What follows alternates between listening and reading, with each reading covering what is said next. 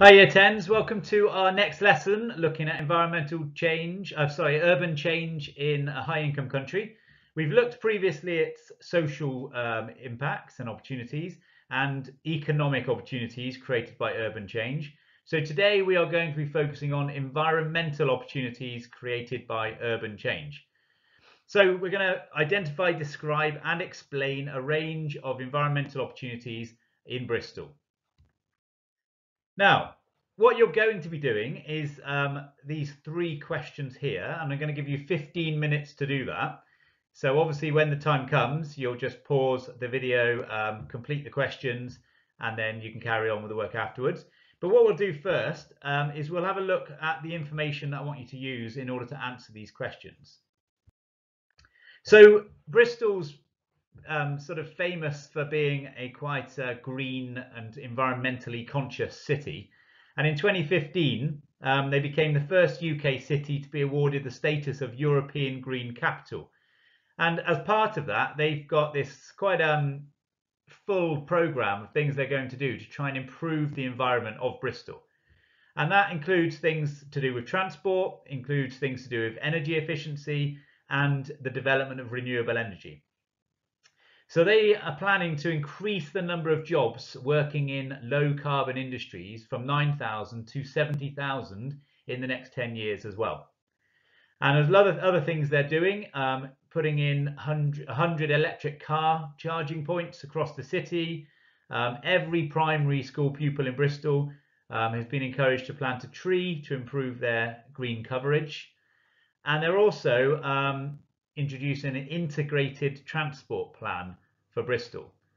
So that is a specific thing we're going to look at as well. So on the next slide, you can see there's quite a bit of information there about this integrated transport system. Now, an integrated transport system is one where every part of transport links together. So you should be able to, for example, arrive by bus at the train station and almost straight away be able to get a train that links you then to other parts of the city or joins the main rail network. They're trying to increase the number of bike paths that are there and walking routes to try and encourage people to get out of their cars and into public transport as well. So for some of the questions, if you take a few minutes to read this slide and read the information about the ITS, which is Integrated Transport System, and look at what they're doing. And then finally, another thing that Bristol's trying to do is urban greening. So trying to increase the amount of green areas within the urban area of Bristol. So more than a third of Bristol is open space, and 90% of the population live within 350 metres of either parkland or waterway. There are 8 nature reserves and 300 parks of varying sizes in the city. And one of the main attractions, one of the main parks in the city called Queen Squares in the centre, used to be a dual carriageway. And now they've transformed that into a place where there's cycle routes and people go in the summer, play frisbee. So trying to increase the number of parks there. And you can see there's some more specific information about the urban greening that's taking place.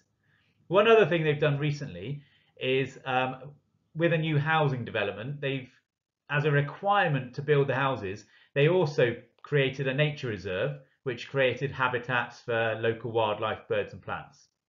So we can see that the 3 slides there give a lot of information about what Bristol's doing to improve the environmental opportunities. And then obviously I want you to be thinking about how that's going to improve people's quality of life. So back to the questions. You can obviously read those slides again. You can spend some time going over them. And the first thing I want you to do is just summarise 3 major things that Bristol has done to improve the environment, and then explain how each of those 3 things will actually improve the environment. So what are the benefits from it? And then thirdly, I want you to describe how the different forms of transport are linked in Bristol's integrated transport system. And you could do that through a range of pictures or through a flow diagram that explains how the different parts link together. And you can see I want you to take about 15 minutes doing this. Okay, so go back and forwards as you need to on the slides. and give yourself 15 minutes to complete that task. Okay, next, I'm going to show you a sequence of photos. And I want you to think, from what you've just learnt about, what is this photo showing and how is this going to help improve Bristol's environment? So think about what you learnt at the beginning of the lesson. What do you think these primary school kids, there's a clue there, have just done, and how is that going to improve Bristol's environment?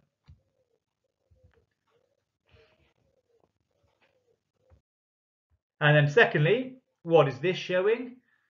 And how is that going to help improve Bristol's environment? Remember to try and add some detail here. Think about what benefits this will bring and what it will discourage in Bristol. And then the next one, what does this show and how will it help improve Bristol's environment? And again, this one, what is this showing? So on the left, we've got traffic congestion, which obviously could lead to pollution. And then what are the two pictures on the right showing? What is it showing and how does it help improve Bristol's environment? And finally, what does this one show?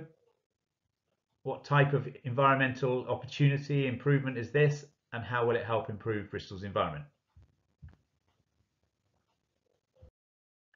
Okay, so now I want you to bring all that together. So we've got a practice exam question. So explain how environmental changes can improve the quality of life for the people of a named city in a HIC.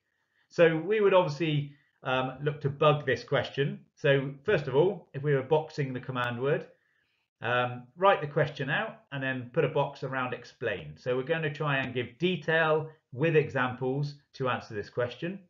Underline the key words or the key bits we need to look at. So environmental changes and quality of life, and then obviously named city in a HIC, so that would be Bristol. And then as we're answering this question, you would glance back at the number of marks. So let's think about how we would do this. Here I've got a sheet which will help you structure your answer.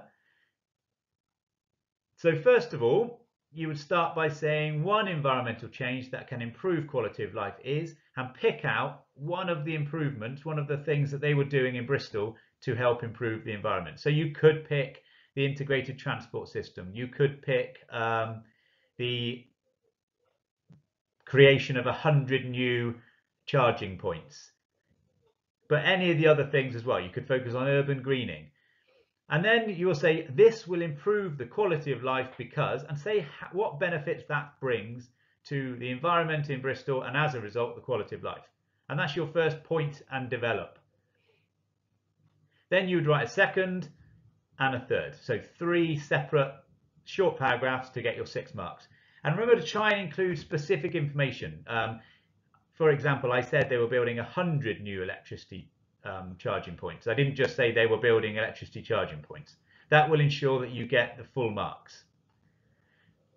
And give yourself 8 minutes to complete this question. So pause the video, 8 minutes, and then we can carry on. Okay, so now you've had a chance to complete the question. We can have a look at marking it yourself. So read through your answer again. For a level 1 answer, which would get you 1 to 3 marks, you may have written 1 or maybe 2 environmental changes, and you may not have then developed them to say how it would improve the environment and therefore quality of life. Okay, so your answer lacks the development that it needs. If you've got a level 2 answer and it's worth 4 to 6 marks, you would have written 2 or maybe 3 environmental changes that are happening. Each point would have been developed to say how it improves quality of life, and you would have used some specific location, named places or data. So you would have named the integrated transport system, or you would have given the number of charging points, or you might have named a place that's had urban greening take place. Okay, so then mark your answer depending on this mark scheme and give yourself a mark. And when you then hand in the work and you submit it up to Google Classroom, make sure you've put on there, you've shown in green pen if you've got it, your marking and your grade that you got. Okay, I'll just close the video down because I realise I'm on top of the mark scheme. So when you've done all that work, give us load it up to Google Classroom, and if you've got any questions or problems as you're doing it, email your teacher and they will be able to help you out. Okay, see you later guys, see you for the next lesson.